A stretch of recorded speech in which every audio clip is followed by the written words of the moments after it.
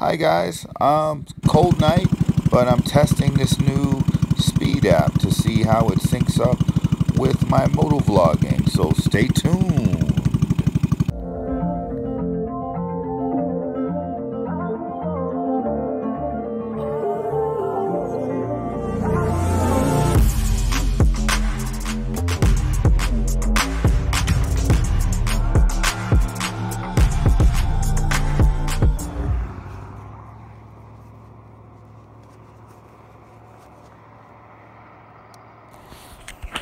Hey guys, hope you're having a nice night.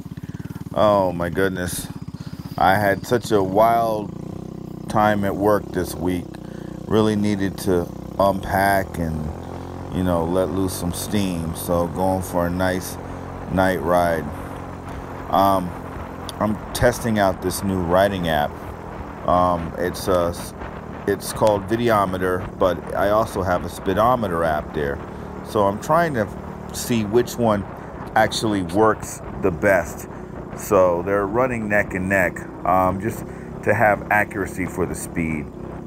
I like this area of Beacon Falls because it's just pretty, it's very scenic, and there's very little traffic, which is nice.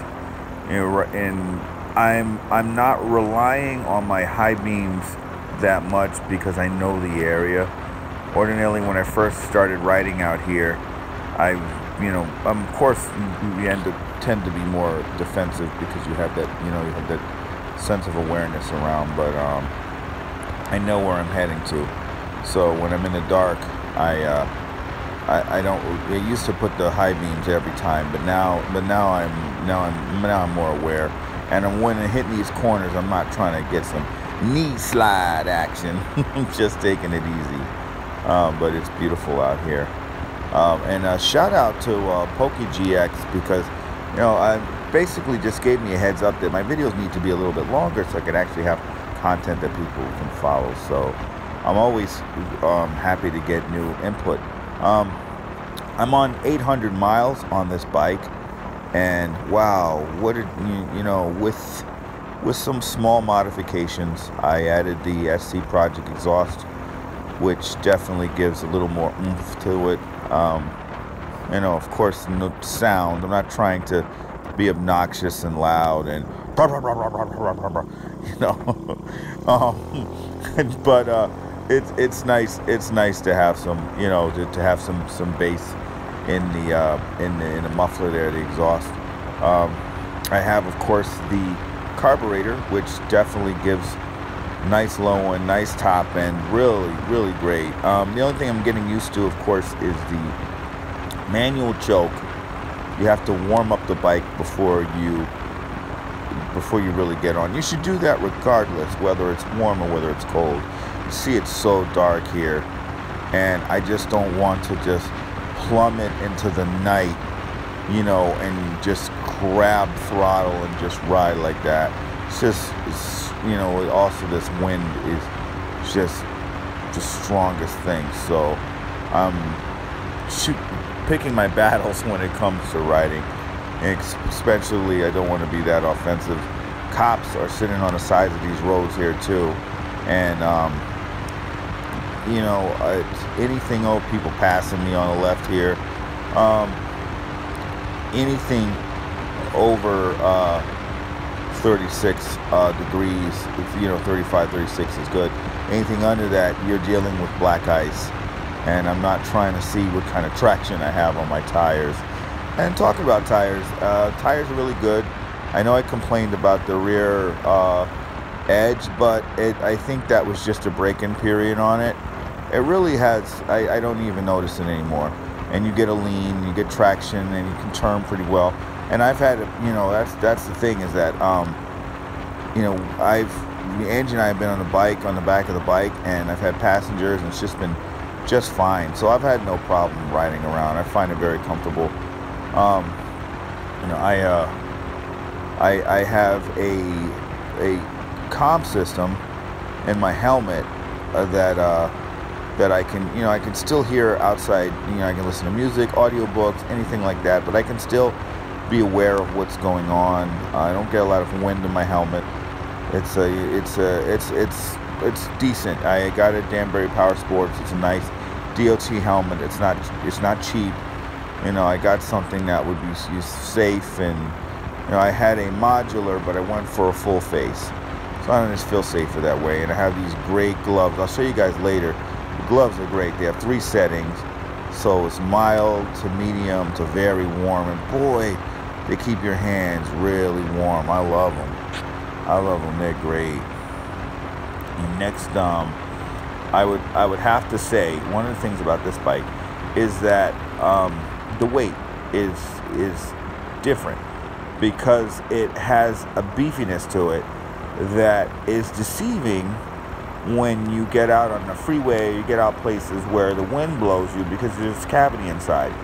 So there's a space inside because they put the battery in the middle. Most of the stuff in the bike is toward the rear. So you sort of have to get used to how the wind pulls you in a direction. But once you're tucked, and once you sort of lean into where you're riding, you'll find sort of a comfortable nimbleness to it. Whereas in the beginning, it's just you kind of have to get you have to get accustomed. That whole braking thing, I don't know. I hear different sort of philosophies about breaking the bike in, but I believe there's something to it. Is that getting everything coordinated, and all the gears and stuff, and just getting them together. And this bike is fun. You mod and do what you want. Like I had decals painted, and reflective tape so I can see, and new hand grips, and just small little aesthetic things like that. The fender eliminator with the nice turning lights. Definitely nice to have the frame sliders. Not that I'm going to be doing any leaning or anything like that, but it's an event that I do dump it. It's great. You have that feeling of sort of there's a little cushion there. Also aesthetically, it looks amazing. I'm always getting compliments on the bike. I feel a little guilty because the way I hooked it up, it looks a lot more monstrous than it really is. But I don't care. I enjoy it, and I'm really enjoying the pickup on it, and it's just such a blast. I really can't say anything negative about it, other than the weather has just been so horrible that there's just a bunch of inactivity. Having a channel is something that I'm getting used to. Is that before I had a channel, I could make comments on anything. I love anime, I love music, I love fitness, I love watching movie trailers and funny videos about just about anything. I sometimes get pulled into a black hole of just commenting, on different topics and following things. And I don't really like to get into politics and stuff like that, but people will follow you from comments and chase you back to your channels, and that's something that I cannot believe the dedication that people get to sort of troll you, which I think is mean. But also, is I guess once you start motovlogging and stuff, you've got a brand, and you've kind of sort of protect yourself, and you have to think about what you post, and you should do that in general as a person. But what you had to turn around because it's just, I'm going into nowhere, so headed back the other way.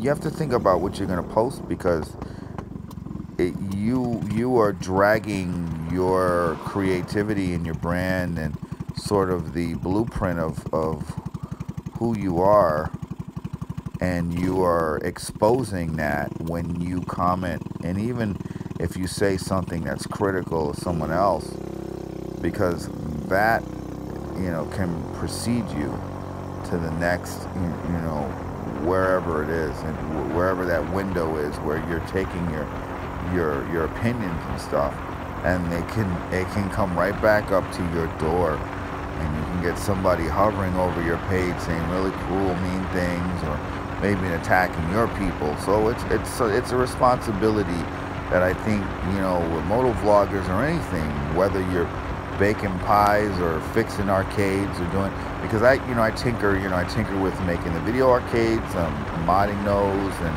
You know, I love doing this with the bike. This is sort of a new thing this year, you know. But you know, there's other things I'd like to venture and get into.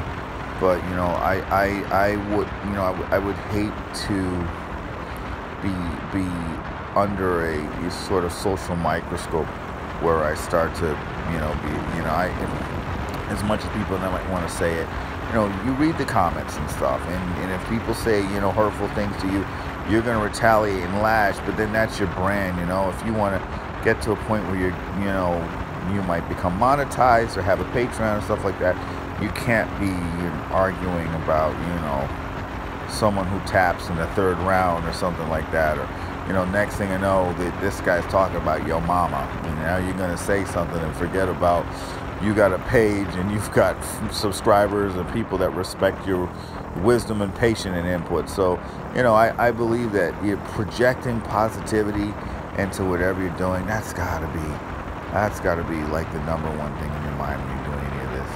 You want to create something that's gonna be a teachable moment, or at least that in entertainment or in some fundamental way, you know, and sort of like, you know, harmony on there, because there's already enough negative stuff out here. But anyway, enough for that. I'm on my soapbox. What am I talking about? Back to the bike. It's vital, I think, at least to have enough gear to sort of protect you. I've got the boots, I've got the pants. Like I said, I mentioned the gloves with 3 modes. You know, like I said, I'll show you that it's got the mild, it's got the medium heat, and it's got the really hot. You turn them off after a while, and got the all-weather jacket, which is great, and that'll keep you protected, at least for the most part. In the summer, I don't know what people do, but they usually have like a mesh or wear like the armored stuff underneath it. I mean, I would almost say that I see so many people riding around without a helmet, or, you know, they're riding around without any gear, and God bless them, but I don't feel that confident, you know, and that's just me. So I'm not judging people who are doing that, but, you know, it's definitely just not my bag.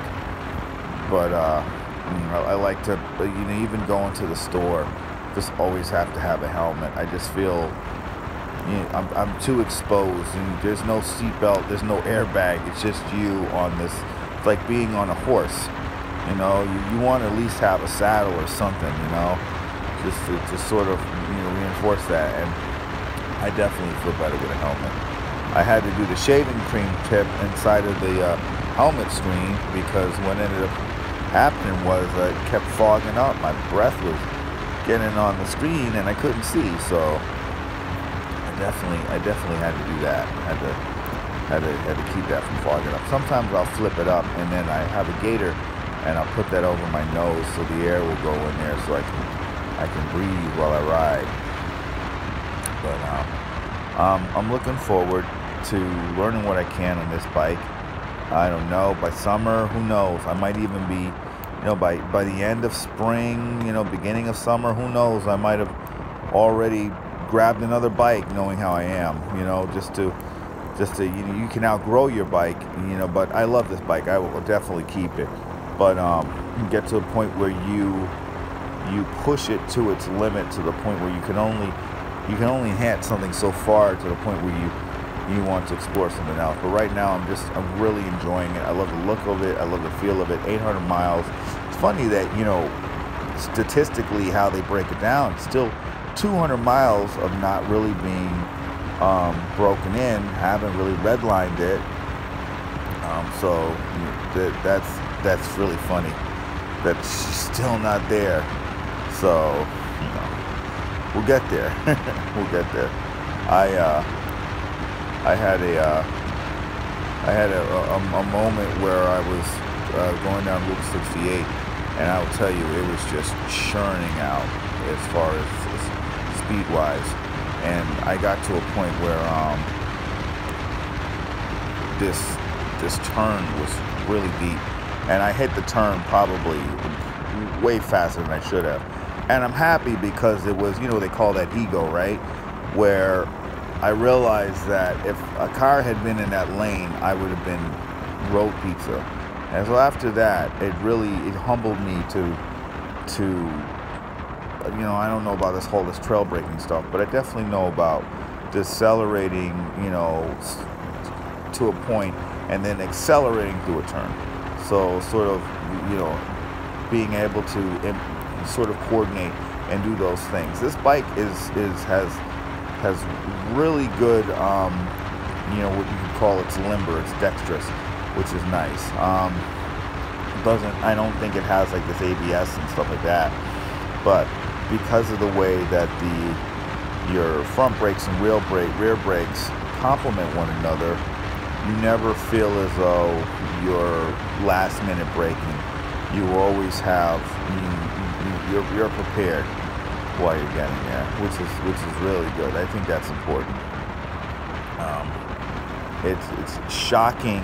The pickup is because it can get away from you. You can be in an area that's a low speed, you know, as far as speed limit area, and you'll be going way too fast, and then you realize last minute that that you're going 58, 55, you're going about 60. It doesn't feel like it because it's very smooth. I haven't had the death wobble. I will say, just like anything, you gotta watch out for potholes. You gotta watch out for these grooves in the road that make it very difficult to sort of negotiate your way. What is that, target fixation? When you look at an object and you see it, but you don't get out of the way, that can definitely happen in the beginning. And I had to pull myself out of that because I was going over every pothole. I would see it and still riding it. I would get stuck in a groove and be wiggling in it, and it took me a second to get out of my own skin and to see everything on the road and see what I need to see briefly, and then sort of, you know, ride through that peripheral sort of barrier and get to where I needed to get. But just, you know, it's just so much fun, and it's just something nice to do. It's nice to know that you can hop in the car, and it's nice to know that you can hop on the bike. And I really look forward to that. And I hope everyone else is enjoying the beginning of this new year. It's been so challenging. You know, I myself, I know the virus is it's just awful. And it's just, you know, it's been, last year was ridiculously hard. And you know, I mean, just got to a point where it devastated so many people, and I lost friends and people that I knew and that were hit hard from it, and not just, you know, loss of life, but economically, and depression and lack of drive, and, you know, feeling socially isolated and everything else. And so I think that's why I throw myself into my hobbies, because it's the only way you can sort of feel, you know, like yourself, and you get some sort of validation through all this. You know, it's important, and reaching out to family and doing whatever you can to sort of keep your sanity. So, you know, this is a great outlet, and I see people who've, you know, have a measure of success doing this, and I say, you know, if you love it, and then, like I said, I don't want to get back into that whole thing, but, you know, you do something positive, and positivity will reflect back onto you, and, you know, it definitely is, you know, it's the balance, Daniel-san. But you know, I just hope you guys are enjoying a little ride with me. I envy of all you people that live down south that get just a ride all, you know, most of the year long. That must be wonderful. I couldn't even wrap my mind around how amazing that must be to just be able to hop on a bike. I get mad when I see these moto vloggers like, oh, it's so cold, it's 50 degrees, and I'm like, are you kidding me? I'd be riding around in a tank top in that kind of weather. Well, maybe not in a tank top because that would be safe, but you know what I mean. It's cold here. It's cold. I want to put some lights in my bike and give a little bit of some LED pods I have to put in there. But I started to set it up today and just got too cold and I got too lazy. So that's the next little project. And of course I have this bad boy horn, that small engine velocity Caesar, check his channel out. Great stuff he has. Great content there. He has this beautiful horn. It's like a truck horn. It's like a wah wah. And you know, with this kind of bike, I'll say one thing about the X22 is the bike is really the horn is the wimpiest little soft sounding thing. And it's like shmee shmee, and a bike like that should not have a horn like that.